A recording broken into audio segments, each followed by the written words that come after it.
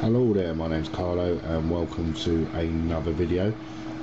Today we're going to be looking at a couple of new software packs that I've recently purchased. First one being Nuke X. So Nuke X I've not used that much of recently because, like I said, I've just literally bought it, but I'm looking at studying it, looking to study it quite heavily. Because it's a very professional pack. Well, Weta Digital use it to composite all their films, so I rest my case really. So it's definitely a pro application for filmmaking. I've just loaded up Nuke. With the pack I've got Nuke and Nuke X, and I've also bought Mari 2, which is looks absolutely amazing. Again, another new program that I've purchased that I've never used before, but this program you would use on the last stage of filmmaking. So this is the composition or compositing, shall I say, section of making either a live action film or a 3D animation film and put it all together. So let's just throw a video into Nuke. I've never actually done this before, so we are going to have a look at what we can find here. So let's come out of this, and what I'm going to do is just going to shrink it and just pull a video over that I can find on here somewhere in the background. Let's have a look what we've got. Okay, let's look at Despicable Me. So I'm just going to drag and drop this in and let that load in. Okay, let's bring this into position. So Nuke is a very powerful piece of software. So obviously, if you are going to buy a Nuke, obviously you're going to need about £6 for the whole set, and you're going to need a computer that's going to handle it. So do remember that if you actually are thinking about buying this. Okay, so what is Nuke? Nuke is basically a node-based compositing system where you're allowed to do whatever you want to a certain film project, and the way you do it is by connecting nodes together. So for instance, there's nothing on the screen here because it's not actually connected to the viewer. This little node here is this viewer here, but once I connect this little arrow to the viewer, bang, the actual film or whatever is playing shows up in the viewer. So like I say, I'm going to try and do a little bit of compositing with this, but like I say, I've never actually used this before, so do excuse me if it might go a bit wrong. As I've just said, I'm trying to learn this myself, what to do. But you know what you normally do is just right click, and then you can basically go up and, you know, sort out your color correction, your gradings. You can add special effects into your production. You can take things away, add things. So if I just go to plant material, what would happen is you'll get another node there. So if I want to put material into this project, I'll be able to put a certain layer or material in there. So let's load up the material. I'm just going to see if I can do it this way, see if it works. Like I said, I've never really used this properly, so I'm just going on guesswork here. So let's drop this into here. And this is a still image on a project I'm working on. And let's just connect that node to there, see what happens.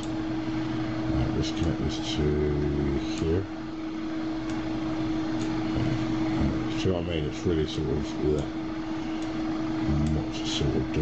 So let's connect that to the wall, and let's connect that to. You've got to make sure you sort of connect it to the right thing and film that.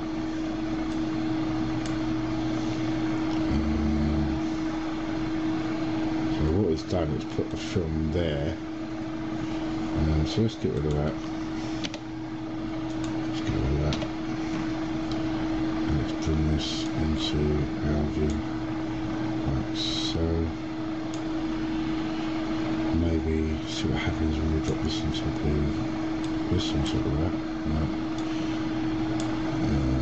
So basically it's just like node building, but like I say, I'm really new to this, so obviously it's something I'm not used to using, so it's something that I will study and get into quite heavily. Let's bring that to that one there. But yeah, it looks like a lot of fun, absolute lot of fun to use. So let's see if we can do something to this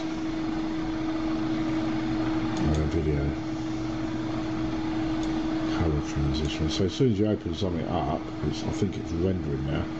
As soon as you open something up, then you'll get all these little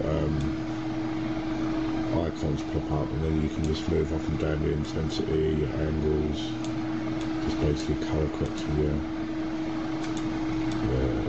your feature. Read from file.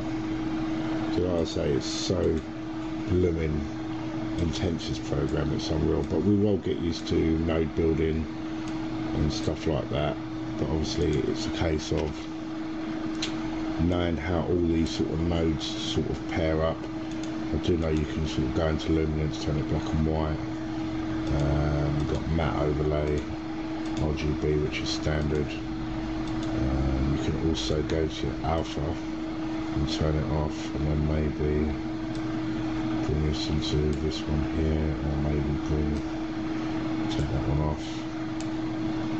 But what I'll do is I'll open up a little video in a sec. I'll pause it, open up a video and show the sort of things you can do with Nuke.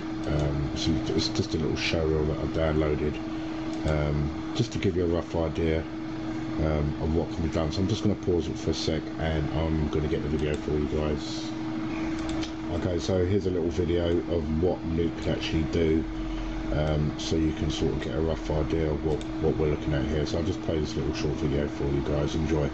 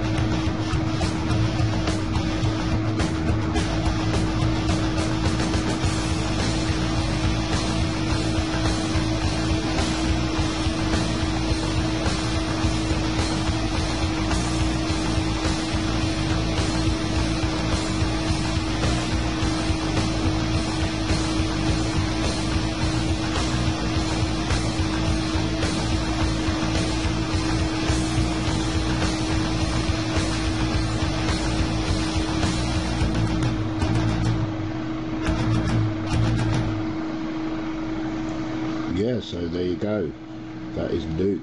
So pretty awesome stuff, very pro stuff. So I'm going to really look forward to sort of, you know, just playing around with this and just figuring out certain things that you can actually do with it, which is going to be a hell of a lot of good fun. So stay tuned for some tutorials. Obviously there might be a couple of tutorials on Nuke on YouTube, but obviously this is my actual first look at Nuke for myself, and obviously I just wanted to take you through the stages of what I find that I'm going to be able to learn and what I'm going to be able to pass on as I learn it. So yeah, what I'll do is I'll just pause the video again, and what I'm going to do is just going to open up Maori and quickly show you that as well.